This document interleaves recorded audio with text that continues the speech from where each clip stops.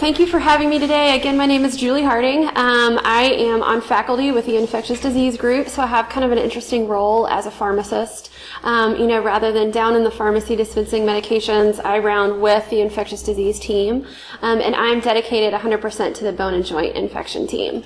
There is a clinical infectious disease pharmacist on Dr. Arnold's team as well. Her name is Lynn Nelson Wardlow. She might be popping in at some point today. They asked me to talk about antibiotics for 45 minutes, and honestly, I could talk about antibiotics for days. So I thought rather than just try to start with a drug class and then get cut off in 45 minutes, I thought what would be more beneficial is just review some important properties of antibiotics, and then we'll get into specific antibiotic drug classes in the subsequent lectures. So one of the most important concepts when as a pharmacist, I'm trying to select an antibiotic regimen, and I'm trying to figure out the best way to treat an infection, is I have to think about several different factors, right? So we've got one factor on the left-hand side with the bacteria matching up with the drug. So obviously my antibiotic needs to be active against that particular pathogen. I might have resistance issues in my particular hospital, and today I'm going to review with you where to find some of our local resistance issues on the antibiogram so that you can kind of get an idea of some areas of resistance that we have in the hospital. Another thing that I need to think about is not just matching up the bug and the drug, but you have to think about the patient as well, right? Let's say that I have a patient with a particular allergy. Maybe they have renal dysfunction, and this particular antibiotic causes renal dysfunction. Or maybe I need to think about the patient in terms of this particular type of infection is at a site that maybe not all antibiotics get to. A good example would be, let's say that we have a patient with a urinary tract infection, and we're looking for an antibiotic to treat that urinary tract infection. Well, there are certain antibiotics that just don't really get to the urine. Moxifloxacin doesn't get there. Clindamycin doesn't get there. Another consideration when we're thinking about the host is not only making sure that the antibiotic gets to the site of infection, but when it's at that site of infection, is it potentially inactivated? I'm sure if you've been on a critical care rotation working on a patient that potentially has an MRSA pneumonia or maybe even a diagnosed MRSA pneumonia, daptomycin is one of those antibiotics that when it reaches the surfactant in the lung, the surfactant binds that antibiotic and renders it inactive. So I have to not only match up the bug and the drug, but I have to make sure that the drug reaches the site of infection, that site of infection is there aren't toxicities at that site of infection, and so I have to think about my patient, so I'm constantly juggling all of these things when I'm trying to come up with a regimen. I tried to simplify the presentation by coming up with three main themes. The first theme is that your drug has to reach the site of infection, right? I mean, if you're going to give someone an antibiotic, and all antibiotics cause toxicities, let's make sure that our antibiotic at least gets there. The next theme is going to be, once the antibiotic gets to that site of infection, it better be active against the bug. So we're going to review mechanisms of action and some target sites for some of our antimicrobials. And the third theme is that let's say you get your drug to the site of infection, and let's say that drug is effective at an active target site. Well, what if the antibiotic doesn't kill very well? Sometimes we look for antibiotics that are very potent in their killing, and sometimes an antibiotic that just slowly kills is okay. And that is definitely something that we think about when we're giving regimens as well.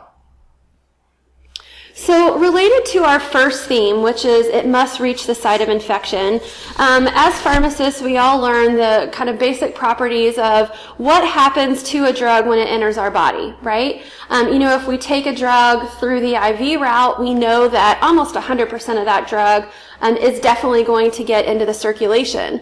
But if the drug is administered through any other route... You are the first participant to join the conference. Okay. If the drug is administered through any other route, you have to think about the different absorption through that other route, right?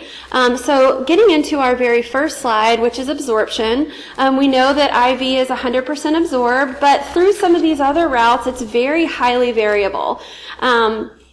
There's, we can definitely get antibiotics through the oral route, rectal route, through G tubes, through NG tubes. We really don't give antibiotics commonly through the intramuscular route. But one of the big things that we learn as pharmacists, and it often comes up on rounds, is when we can potentially switch an antibiotic from the IV route to the PO route. So there are some antibiotics that have very good absorption when they're administered orally and others that don't. Some good, excellent oral bioavailability drugs are going to be fluoroquinolones. Clindamycin is great. Metronidazole is great. We've also got linezolid, some of the tetracyclines. Bactrim's not so bad. It's like 80 to 85% orally bioavailable. So, if I have a patient with a severe infection, I want to make sure that I choose a route that's going to maximize the drug concentration that can potentially reach the site of infection. Maybe in a more mild infection, you could pick an oral antibiotic that has maybe not so good oral bioavailability, but when you really need high concentrations, this concept of oral bioavailability is very important. It's good to know how much is getting absorbed. We can also sometimes bypass systemic circulation altogether by doing a direct instillation of antibiotic at different sites of infection. So we can inhale antibiotics. You can do that with aminoglycosides and cephalosporins. Also with aztreonam, that's possible. We can also do intraperitoneal antibiotics, intrathecal antibiotics, and antifungals. So there's a lot of different ways that we can get the antibiotic into the body in the first place. The next important property is distribution, right? So this is extremely important in ID. Understanding where your antibiotic distributes within the body. If your antibiotic doesn't reach the site of infection, then you've got the wrong antibiotic. And so this is just a very, very important property to understand. A good example would be tetracyclines. So tetracyclines have very, very high volumes of distribution. They distribute very well into tissues, so much so that there's really not a lot left in the bloodstream to treat a bloodstream infection. It's a really important, very important thing to know about that drug. Other factors that I've listed here may be lipid solubility, also the amount of fluid.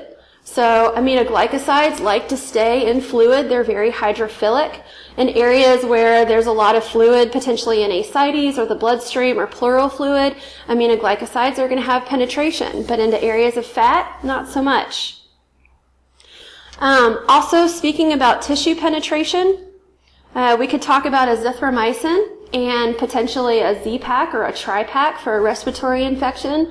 Azithromycin, as well as the rest of the macrolides, have such fantastic tissue penetration that they go straight into the tissues and they stay there for days.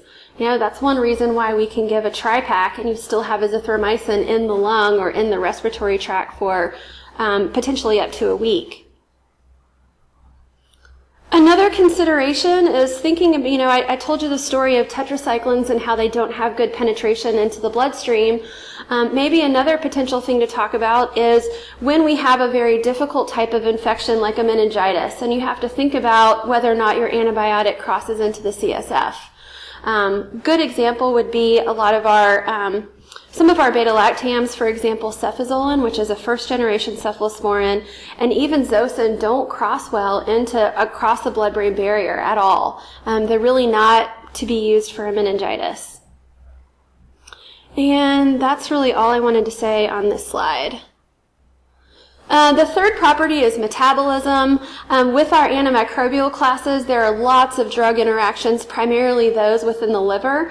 Looking at just a few of our antibiotic or antifungal drug classes, I listed some here. We've got macrolides, rifamycins, the sulfa drugs, azole antifungals, and these agents are either metabolized by the liver or they actually rev up or rev down the liver through its inhibition or induction. I wanted to show you briefly where you can have some tools that are available to you so you can actually look up some of those interactions. So in NetAccess, we have one system called Clinical Pharmacology, and it's available through your links. And you can type up any drug. For example, let's say I wanted to look up rifampin. And you'll go over here to rifampin. And it has all of these different options at the top. So you can look up, any of your drug interactions here. We've got side effects over here. And then there also is a pharmacist that's dedicated to each of the internal medicine teams, as well as infectious disease, psych, critical care. We are totally willing to help and would love to help you out with any of your drug interactions at any time. In the emergency room, they have a pharmacist until 10 p.m., and then you could always call the inpatient pharmacy for assistance.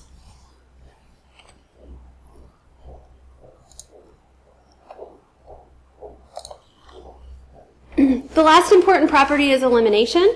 After the drug is in the body, it's distributed in the body, it's been metabolized, it's got to leave the body, right?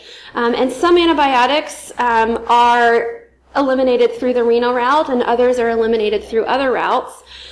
Through the renal route, specifically with glomerular filtration, two important antibiotic drug classes that need renal dosing considerations are going to be vancomycin and aminoglycosides. And we do see a significant change in how those antibiotics tend to accumulate in the body as the glomerular filtration rate decreases. So pharmacy can help dose those.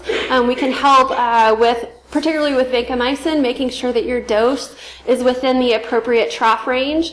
And then with aminoglycosides, we can help make sure that your antibiotic is in the appropriate trough or peak range. There are also some antibiotics, such as the penicillins, that are eliminated through tubular secretion. Of course, dialysis is its whole other dynamic in terms of which antibiotics might be removed through dialysis. And then I listed on the bottom some antibiotics that are actually eliminated through other routes.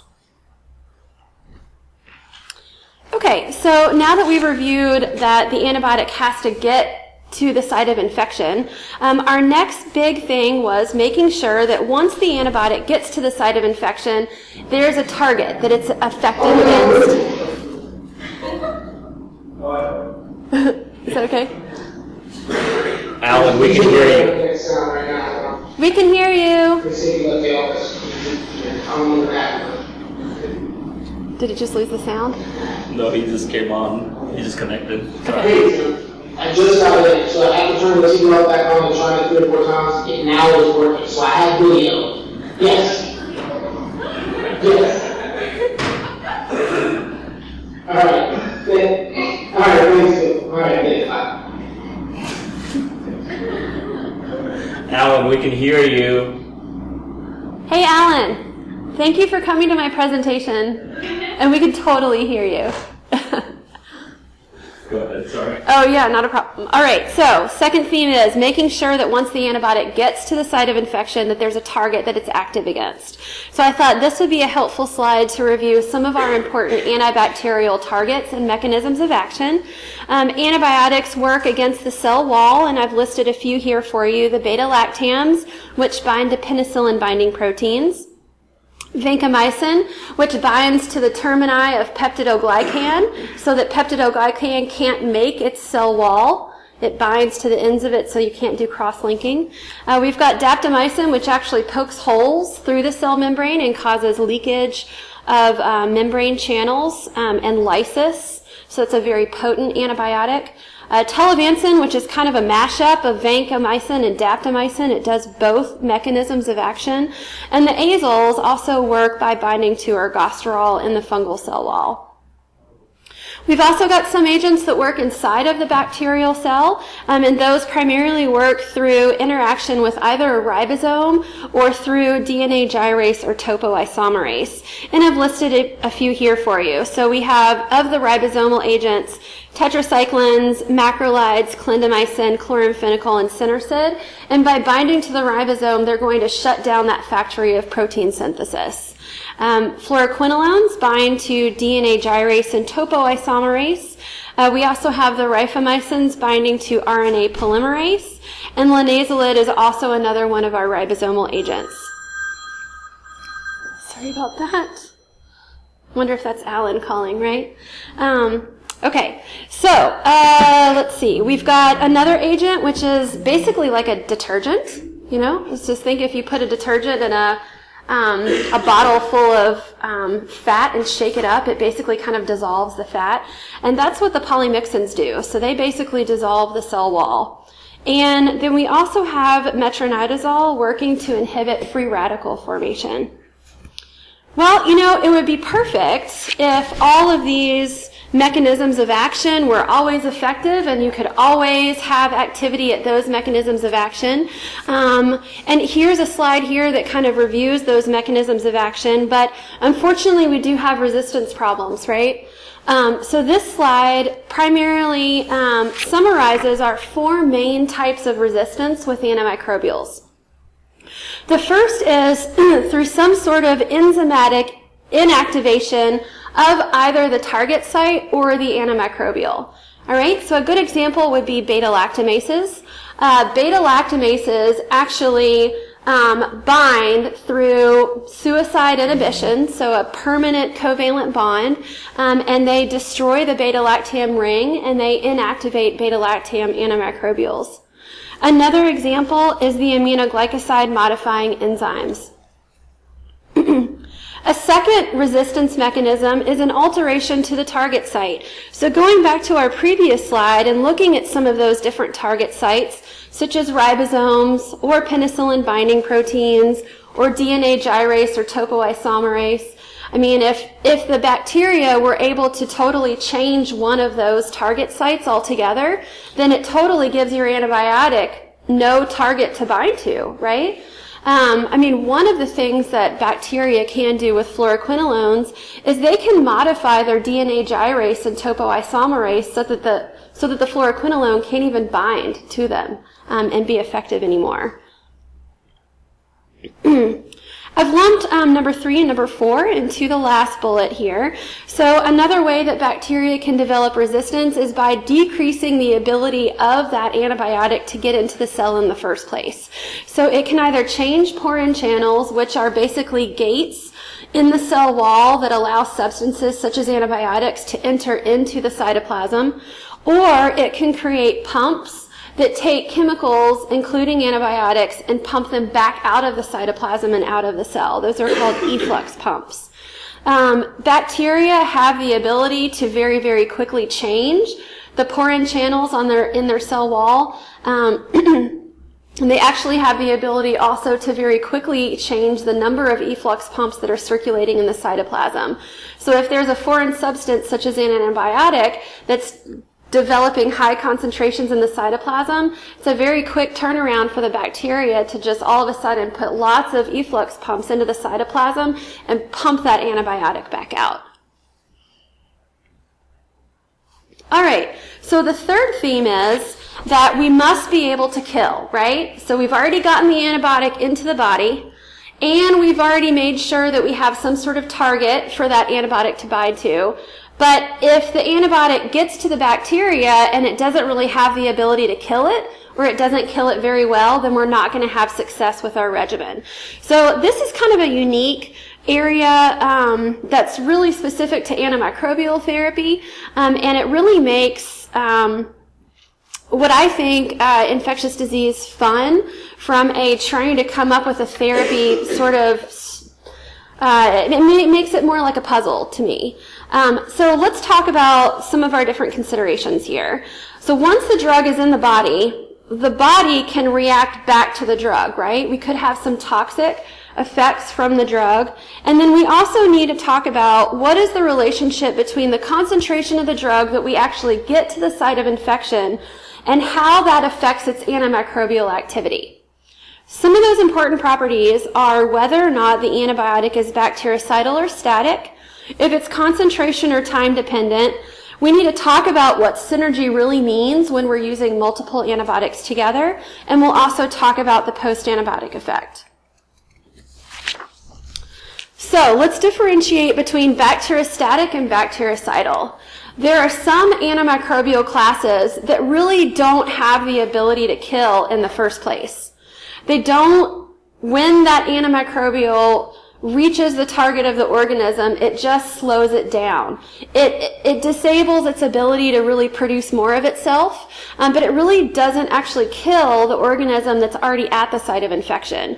And that's your option on the left, which is bacteriostatic. It inhibits growth, it inhibits replication, but if you already have a large burden of infection at a specific site, it's not going to eradicate the bacteria that are there quickly. It's going to take a while for the bacteria that are there to go ahead and kind of die on their own, and they won't be able to produce more bacteria, but it's just not super potent. Some of those are our sulfa drugs and also the linazolid through their interaction with folic acid synthesis and protein synthesis. On the right-hand side, we actually have antibiotics that once they encounter a bacteria, they kill it. They kill the bacteria that are already there at the site of infection, and if there's no more bacteria, you obviously can't have replication of more bacteria. One would be the beta-lactams. So by binding with a beta-lactam with its penicillin binding protein, that actually causes a very cital, a very potent killing of the bacteria, and it actually causes cell lysis and death. Daptomycin is another example that does that. Fluoroquinolones, through their inhibition of DNA gyrase and topoisomerase, basically shut down the factory for DNA and RNA production, right? So that's going to have a pretty potent effect on the bacteria. And aminoglycosides have a very, very potent effect at their ribosome. Two important distinctions, we have an MIC and we have an MBC. So the MIC is the minimum drug and concentration needed to inhibit growth of more organism. So if we go back up to the top, right, those organisms that are in the bactericidal category, if we give that drug at maybe a low dose, or maybe there's just so much bacteria to try to overcome at the site of infection, that bactericidal agent, in its spectrum of no killing at all the way up to cital killing, there's a static component there, right? So the minimum inhibitory concentration is really just the concentration that we need to inhibit growth of more organisms. Now, there's also a minimum bactericidal concentration, and for those drugs that, and I'm going to go back one slide, for those drugs that actually have the capability of becoming bactericidal, we can dose even more aggressively, and we can get a concentration at which we're actually doing bactericidal killing. For some drug classes, the difference between the MIC and the MBC is very, very small, such that there's really not much of a difference in dosing between when you're inhibiting and when you're killing in a bactericidal manner. For others, there's a very large difference. They'll study that in the laboratory. It's called tolerance when there's a very large difference.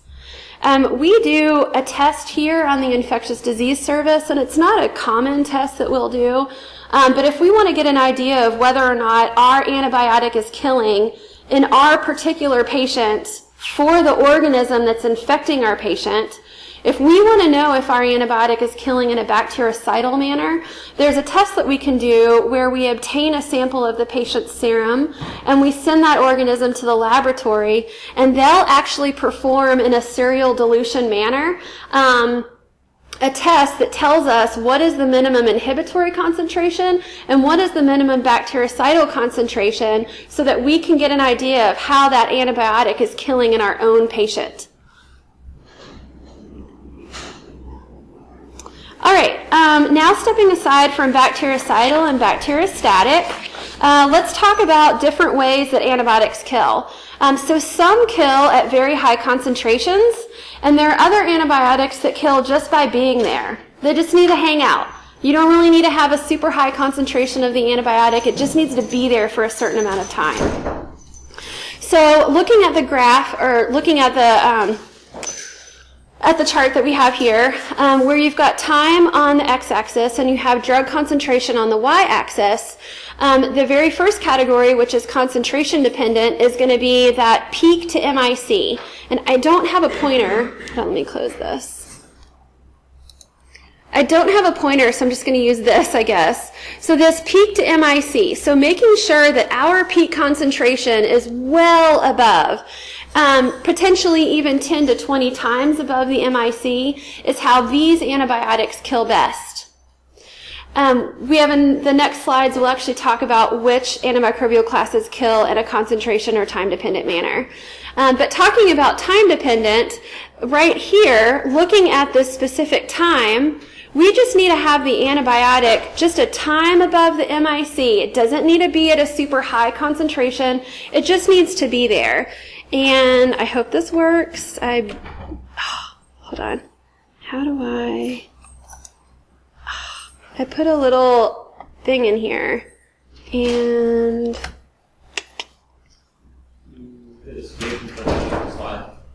so it's supposed to have another little curve that pops up here, and I don't know how to get it. Maybe. Try this. Let me see if I can get it. I don't know where it went. Okay, well anyway, I'll pretend like I'm drawing it on here. Thank you. So for an antibiotic that needs time-dependent killing, you could potentially give an antibiotic here at time 0 and just have that antibiotic stay in the system continuously at a concentration above the MIC, and that's when you have the best killing. There's a third property, which is area under the curve, and it's kind of a mashup of peak-dependent killing or concentration-dependent killing and time-dependent killing. Looking at some examples of concentration-dependent killing, we have 3 different drug classes here on this particular slide. On the left, we have tobramycin, which is an aminoglycoside, and it is a very potent concentration-dependent drug. We have ciprofloxacin, which also has a concentration-dependent capability, and on the right, we have beta-lactams, which are time-dependent. And what I'd like for you to look at here is for each of these different drug classes, you'll know that there's a curve at the very top, which is a black curve, and that's our control. And then as we follow the colors kind of down, you have blue, and then a maroon color, and then a yellow color, and then a, what is that, purple, and then a green color. And each of those different lines are the amount of killing that occurs when you double the dose, right? So let's look at the blue line. So let's say that we have a dose that is around 1/4 of the MIC. You really don't see a difference between the different drug classes. But as we start going 4 times the MIC, 16 times the MIC, and 64 times the MIC, with the green, purple, and yellow curves, you see a significant increase in killing with our concentration-dependent drugs, such as tobramycin and ciprofloxacin. And as you increase the doses with ticarcillin, you just don't see any benefit. There's just no additional killing with that drug. So just wanted to reiterate here that our concentration-dependent drug classes are aminoglycosides, daptomycin, and fluoroquinolones. Concentration-dependent drugs also have an added bonus in that they often cause a post-antibiotic effect. And what this really means is once that huge peak dose, you've given a huge whopping dose to your patient, that huge dose causes such a significant injury to the bacteria that it actually takes them longer to recover. And that's essentially kind of how to think of a post-antibiotic effect. Aminoglycosides, let's see, where was I going with that? Oh yeah, switching away from post-antibiotic effect, I wanted to talk about how we can manipulate this concentration-dependent dosing, right? So the graph here shows you different ways that we can dose aminoglycosides, which we know are a concentration-dependent drug. In the green curve, where you have intermittent dosing or conventional dosing of an aminoglycoside, and that would be kind of a, every 8-hour, every 12-hour aminoglycoside dosing sort of throughout the day where we monitor peaks and troughs. That dosing, you can see it really doesn't obtain a very large peak. It kind of looks more like a time-dependent way of dosing that drug. What we do here is a once daily or extended interval dosing of the aminoglycoside, where instead of taking the daily dose and dividing it into several doses a day, we give one huge dose, and then we check for levels. Where did my... Here it is. We check for levels right around here to see where the drug is, to give us an idea of what the concentration of the drug is. And we know that that huge dose has such a substantial effect on killing the organism that you can even have a significant amount of drug-free time where that organism is so injured, you don't really have to worry about regrowth. This is a way to not only take advantage of our concentration-dependent property of the drug and have maximal killing with the drug, but it's also a way to kind of preserve kidney function, right? So if aminoglycosides cause their nephrotoxicity by accumulating in the renal tubules, by dosing through the once daily dosing, which is the curve in red, we actually give those kidneys a significant break, kind of a 6-hour break from the aminoglycoside to let the compartment in the tubules empty before we hit them with a strong dose again. Looking at time-dependent killing, again, this is a property of the how the drugs are killing a property of how the drugs are killing the organism. We really just need to have the presence of that drug at a concentration that's a little bit above the MIC for a significant amount of period, right? So here's in red, we've got the time above the MIC, and so we have this time on the x-axis. Different beta-lactams, because they're time-dependent, have different requirements. Such that penicillins, for example, need 50% of the dosing interval above the MIC. Carbapenems and cephalosporins need a little bit less. But it really doesn't matter what our peak is here. Okay. This is an opportunity for creative dosing strategies, and I wanted to talk about a few that they are implementing here at University Hospital. So one is with continuous infusions, right? So a continuous infusion is sort of this idea of we're giving the drug and we're keeping it at a concentration that just stays above the MIC for an entire 24-hour period, right? I mean, what a way to maximize the time above MIC property. Some examples are penicillin, nafcillin, and cefazolin, but we can't do it with all beta-lactams. Some of the barriers have to do with stability at room temperature. For example, IV ampicillin and IV unison are only stable at room temperature for 6 hours, so we can't make a 24-hour bag. Same thing with carbapenems. They're only stable at room temperature for a certain number of hours, and so we really can't create this ideal way of dosing.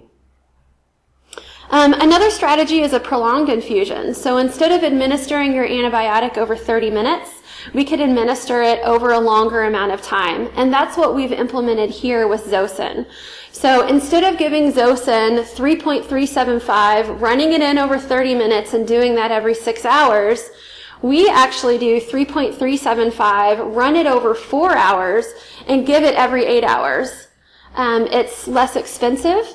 You're subjecting the patient to potentially less toxicities because you're giving less total drug a day.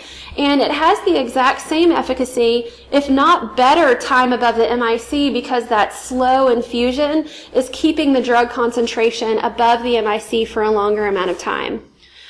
There are some indications where that's not appropriate, and so it's really not recommended in febrile neutropenia, in morbidly obese, or in CF patients. And there is a policy that's available on InfoStation to remind you of those specific types of infections. Another example is meropenem. So where traditional dosing of meropenem is 1 gram every 6 to 8 hours, or 1 gram every 8 hours, we do 500 milligrams every 6 hours. And it's that same idea of where you're giving the drug multiple times a day. Even though we're not running this one over 4 hours, we're just running it over 30 minutes. It is a way to kind of keep that concentration above the MIC for a greater amount of time throughout the day and throughout the dosing frequency. All right, so that third one was kind of a mashup. It's AUC over MIC, so it's sort of where concentration is important. It's sort of where time above the MIC is important. And we know that some antimicrobials, such as vancomycin or fluoroquinolones, macrolides, tetracyclines, all have this property. And where it leaves us as pharmacists, it kind of leaves us in sort of a conundrum because it's very difficult to figure out how to dose this, right? I mean, a concentration-dependent drug is easy. You give a higher dose. A time-dependent drug is easy. You give kind of more doses throughout the day at not as high doses. But it's very difficult to figure out how to achieve this target from a dosing standpoint. Next, I'd like to talk about the concept of antimicrobial synergy. When it comes to using antibiotics together, there are actually very few examples of true synergy, which is the killing of the microbe occurs at a higher rate when both antibiotics are used together compared to when they're used alone. So this is not talking about combination therapy for Pseudomonas, right? This is not talking about using maybe Levaquin plus Zosyn to make sure you're covering Pseudomonas in the first place. This is a different property of having a combination of antimicrobials that actually kill in a more potent way. And some examples are beta-lactams in combination with aminoglycosides. It's one reason why we use Bactrim as a combination pill, and also vancomycin with aminoglycosides has a much more potent killing effect against staph. All right, so in the real world, how do I use this, right? I mean, we just talked about all these different properties of thinking about, would the drug get to the site of infection? How does it even kill? I mean, that's a lot to think about on rounds. So some of the things that we talk about are some of our host characteristics, thinking about different allergies, thinking about obesity, renal failure, liver disease, fluid status. On ID, we are trying to get to know our patient as much as possible rather than just matching up a bug and a drug. I mean, you've got to understand the dynamics in your patient in order to come up with the best antibiotic. It is using allergy information is something that when you all are collecting that information in the emergency room or with a new consult, try to be as specific as possible. There are numerous articles out there that demonstrate patients that receive second and third line antibiotics due to reported allergy have a worse outcome. So it's really important to make sure that if somebody does have a true allergy to an antibiotic, document it. If not, let's try to maybe challenge that, right? You want to try to use the drug of choice whenever possible.